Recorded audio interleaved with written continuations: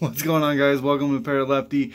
Thank you for joining us. This is going to be part 2 of the 2-part series of installing the Edelbrock intake manifold and fuel rails. So let's get right into it, and thanks for stopping by. So what we have to do is, once we pulled the injectors out, none of the O-rings came out of the rails, and in order to use the new rails that we just got, we have to fish the O-rings out. A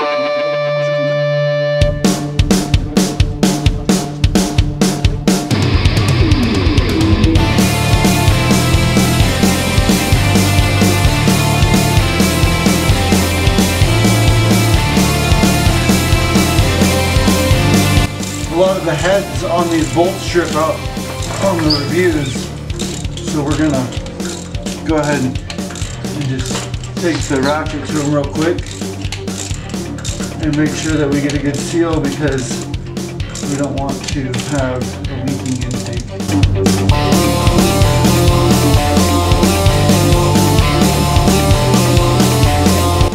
And once we put the fuel rails on, these are no longer going to be accessible. So it's best just to nip this in the bud while we can. Next thing we're going to do is make sure we have 2 of the right side fuel rails.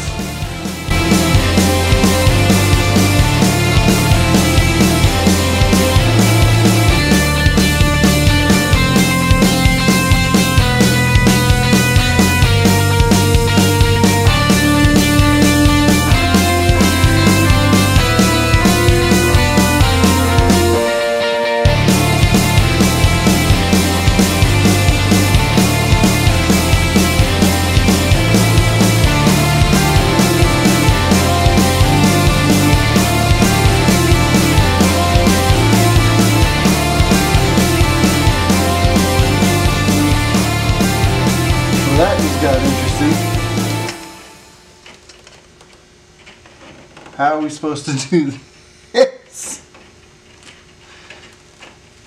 Well, there it is. I don't like this setup. I don't like how long that hose is. We're probably going to end up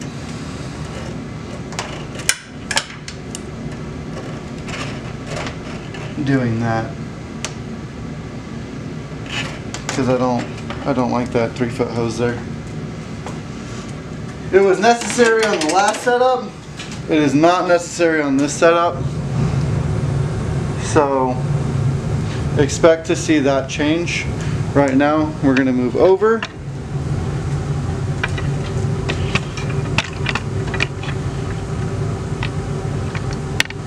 And work on the opposite side.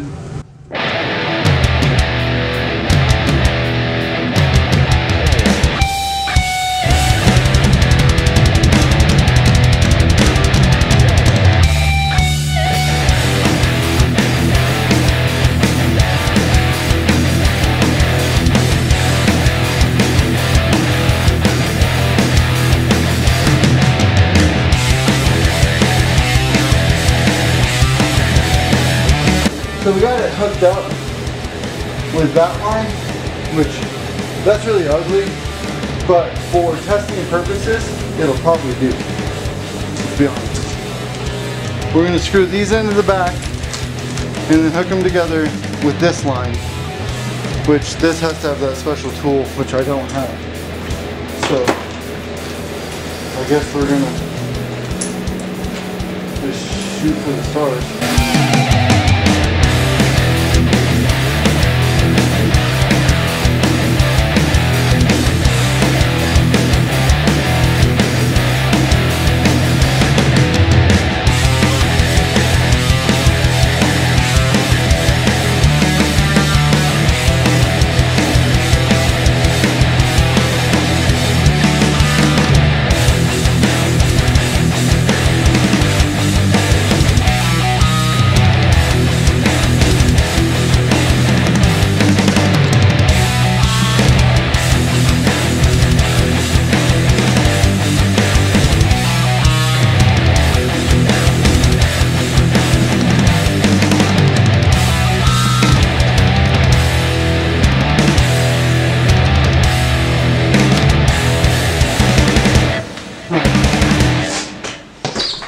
stand kind of back, and if you see fuel squirting up out of it anywhere, tell me to stop.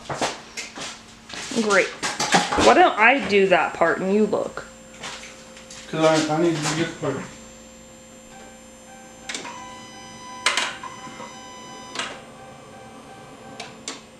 Anything? I don't have to see anything squirting up. Alright, hit the garage.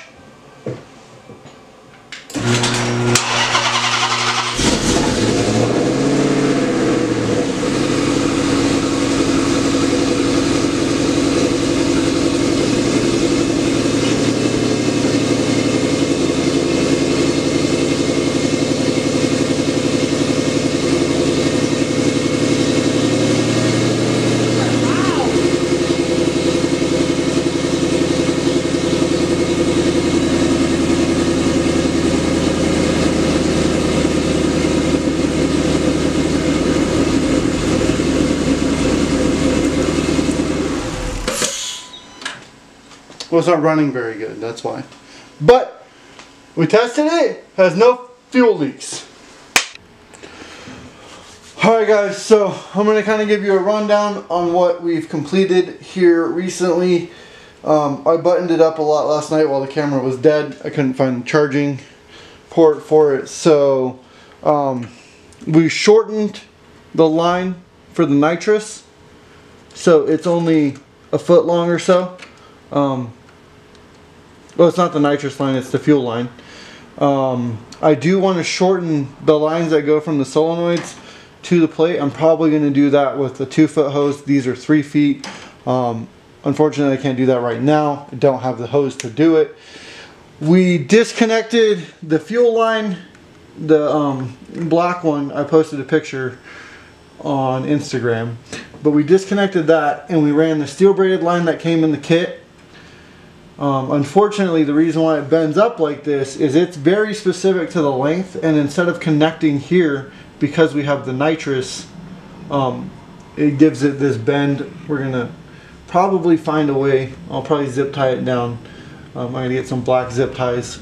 We're gonna clean up some of the wiring with some black tape, just to give it a better look, because obviously now that we have this, we're gonna want to open our hood more often and to show it off. So what I have to do right now is I have to secure the intake tube down. Actually, I could probably just use an 8 and zap everything with.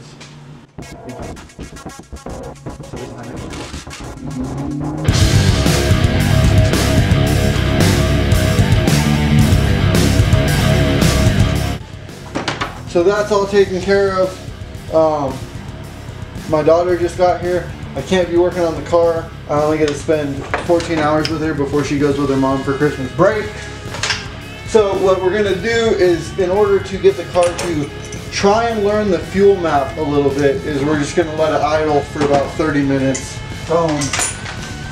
And the other thing is, before you guys saw, I had a catch can here, but due to this coming out here, and the PCV hose being here, we ran a new line of PCV from the PCV valve to the intake, and yeah, it's on there pretty good.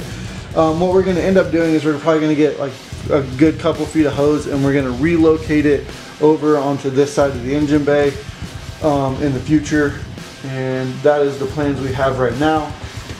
We did have the tube from the intake that went here, from here into there. This is on a 90-degree elbow, so we're just going to throw a filter on that, and then I actually tightened this up, but I need to loosen it. And